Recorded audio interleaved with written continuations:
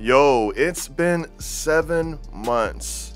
For 7 months, the official flipperzero firmware has been quiet. In that time, we've gotten insights on the upcoming Flipper 1, the opening of pre-orders for the Busy Bar, and a whole lot of community speculation. The question on everyone's mind has been a little uneasy. With all this new hardware on the horizon, is the original flipperzero being left behind? Well, the wait is finally over. The Flipper team just dropped version 1.4.2 2 days ago, and it's our first look into the Flipper's future. Now, is this just a minor patch, or is it proof that the Flipper is still getting the love it deserves? Well, I'm Jay Blanks, and in this video, we're going to dissect this update piece by piece to answer that question. Let's find out if it was worth the wait. But first, a crucial reminder. The flipperzero is a powerful tool designed for security research and education. Always ensure you have explicit written permission before testing, scanning, or interacting with any system, device, or network that you do not personally own. Acting responsibly and ethically is what allows this community to innovate and thrive. So don't be the person who ruins it for everyone. Now let's get into the update.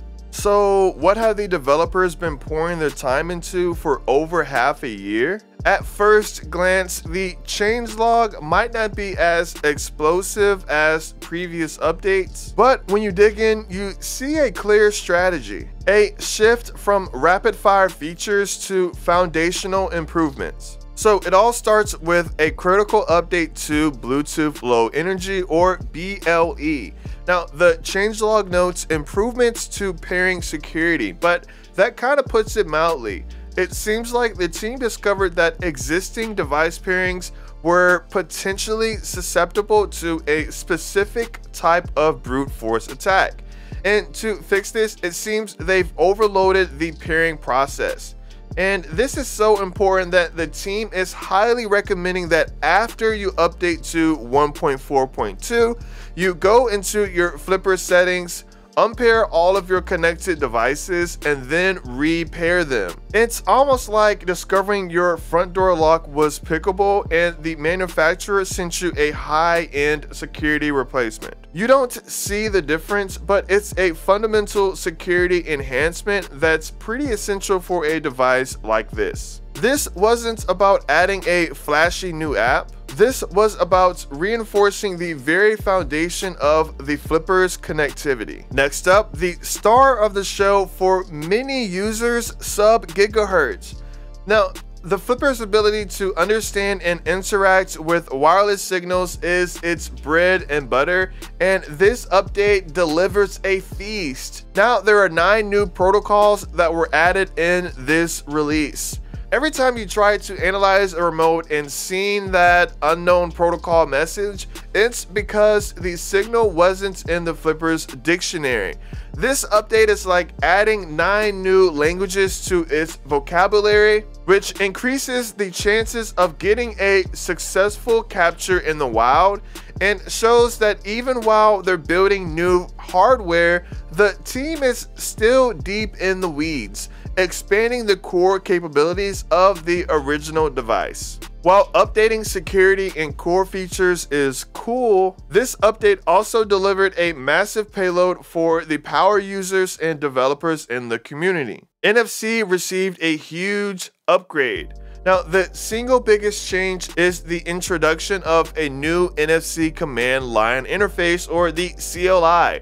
This gives advanced users a way to perform low-level interactions and exploration, getting their hands dirty with the hardware in a way the graphical interface doesn't allow. Alongside this, there were major improvements to the Felica support, adding the ability to traverse service directories and dump all unencrypted blocks, and even dump entire systems. For MyFair Ultralight C, the team added functionality for dictionary attacks and key management. New parser for cards like BanaPass and Amusement IC were also included. Now, this isn't just polish, it's a whole new toolkit for NFC researchers. And for the developer community, this update was a game changer. New JavaScript bindings were added that allow creators to build advanced custom user interfaces for their apps without having to code everything in low-level C. It seems they've even provided examples showing how to build widgets, buttons, and complex layouts. So why does this matter? Because it dramatically lowers the barrier to entry for creating powerful, good-looking Flipper applications. In my opinion, it's a strategic move to empower the community to build the next wave of incredible tools, signaling a long-term investment in the Flipper ecosystem itself. So a long development cycle also means one more thing: more time to fix all the small annoying bugs and add the quality of life features the community has been asking for. This release is packed with them, showing that the developers are actually listening. For iButton users, the firmware now supports writing to TM01 Dallas ID keys, and over on the LF RFID side, there's a brilliant little update for anyone who's ever scanned a lost pet. Now, when reading FDXB animal tags, the Flipper will now automatically display the country name, saving you the step of having to look up the ISO country code yourself. It also seems like bad USB got more reliable, with fixes for key combination handling that made some complex scripts fail, particularly on Windows. The infrared app was also beefed up with new universal remotes for HVACs, TV, and audio players, and a handy auto scroll for remote buttons with long names. Even the HID or the HID remote, which turns your Flipper into a Bluetooth mouse, got an upgrade.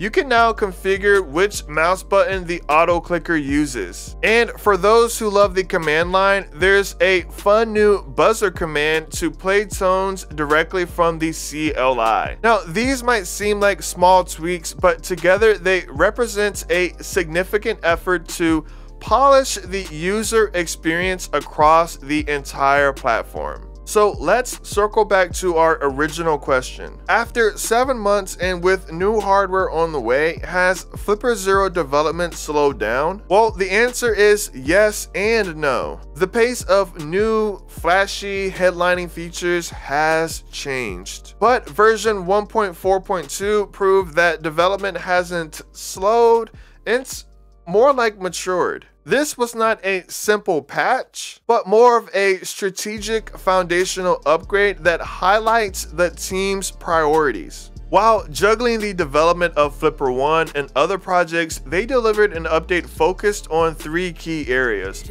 First, security with the critical BLE pairing overhaul. Second, capability with the massive expansion of sub-gigahertz protocols and the deep new toolsets for NFC.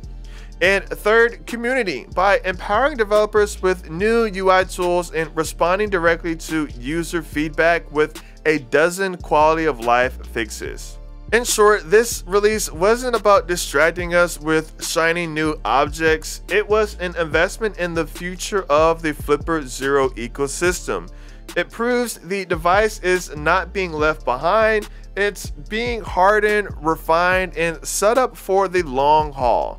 Well, the wait was long, but the result is a more secure, more capable, and more user-friendly platform. It shows that even with new products on the horizon, the original flipperzero remains the core of the ecosystem. But that's my analysis. I want to hear from you. Have you updated to version 1.42 yet? What's the most exciting change for you? And how do you feel about the new development pace? Do you think the flipperzero is still a priority for the Flipper team? Definitely let me know down in the comments below. And of course, if you found this breakdown useful, hit that like button. It's free and it only takes a second. And if you want to stay updated about the flipperzero or learn more about the upcoming Flipper 1, make sure to subscribe so you don't miss out. I'm Jay Blanked. Thanks for watching. Peace.